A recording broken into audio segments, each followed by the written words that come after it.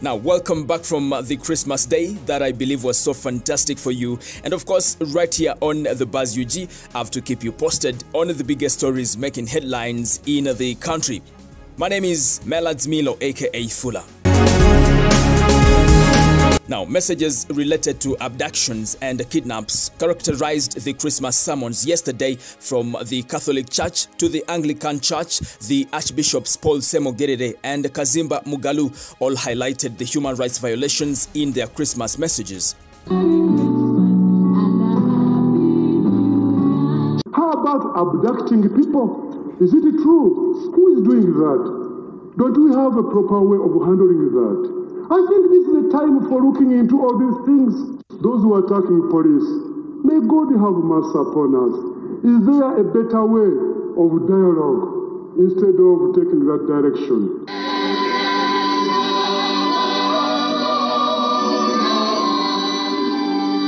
Abantu bakugamba nti abantu babakwata ne babulako amayitire ne babanoonya nga tebabalaba. Ensi ekaaba olwaba bali mu makomera nga tebalina misango. Abali mu buvunaanyizibwa tunuulire abakaaba abo n'eriiso erya Yesu ow'ekisa yambe abanyoleddwa abo. Now, in his Christmas message, the president of NUP, His Excellency Robert Kyagulanyi Ssentamu, aka Bobi Wine, called upon the oppressed Ugandans to stand as one and show love to one another in these times of difficulty and political tensions. Christmas doesn't only bring joy, it also brings hope. The birth of our Lord Jesus Christ reminds us of the perseverance, but most importantly, it reminds us that those who stick to what's right in the end are always victorious. Bobi Wine encouraged Ugandans not to lose hope even in the midst of illegal arrests and detentions. Obudde buddugala nnyo ng'enjuba eneetera okuvaayo, enzikiza ekwata nnyo.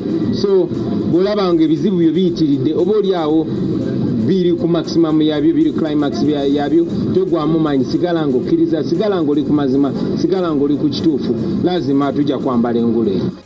Bobi Wine also dedicated the Christmas day to the incarcerated members of parliament, Honorables Muhammad Segirinya and Alan Sewanyana, plus other political prisoners in different detention centers. So tumanyi nti tuli ku sekukulu naye abaka baffe aba palamenti Honorable Segirinya ne Sewanyana bawezeza kati Christmas ey'okubiri mu kkomera.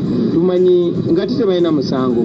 Tumanyi nti bannaffe bangi abaabuzibwawo, abalala bali mu kutulugunyizibwa, abalala bali makomera ne malwaliro awatali musango. Tubagaliza Christmas ennungi naye. But not only pray, we continue to agitate for their freedom, we continue to stand for what's right, and we know that one day they'll be free and we'll be with them. Well, that's the latest update coming in from His Excellency Bobi Wine's camp. And in case you haven't subscribed on the Buzz UG, kindly subscribe and also tap on the bell for all the notifications. My name is Melads Milo, aka Fuller, and it's a bye for now. Thank you. Audio Jungle.